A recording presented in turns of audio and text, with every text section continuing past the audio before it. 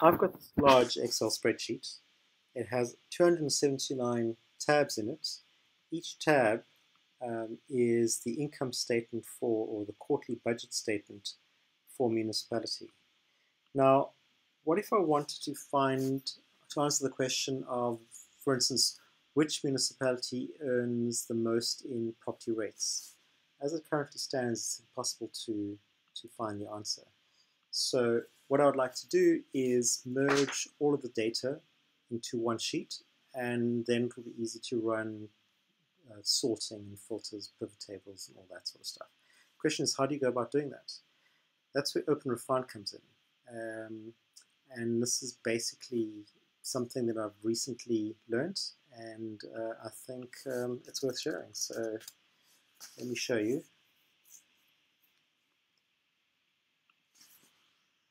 Create a new project, select my file, next. Yeah, just going to give this the name.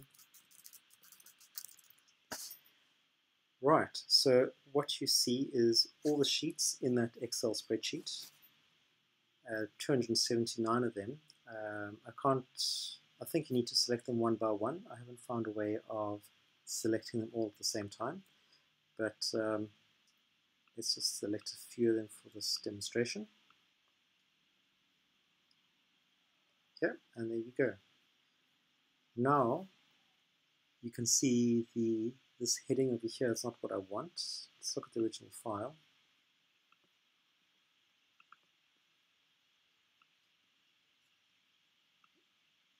There we go. So that's row number 1, that's row number 2. The headers actually start in the 3rd row, so that's what I'm going to tell Open Refine to skip the first 2 rows. There, those are the headings that we want. Now that I've merged all of the sheets together, I still need to know which municipality a particular row belongs to. And that's where this checkbox comes in. It will record which file and which sheet a particular row came from, because you can merge multiple files. So in this case, the first row, this is the name of the file, and then there's a hash, and then the name of the sheet. So that's exactly what we need to do. Let's create this project.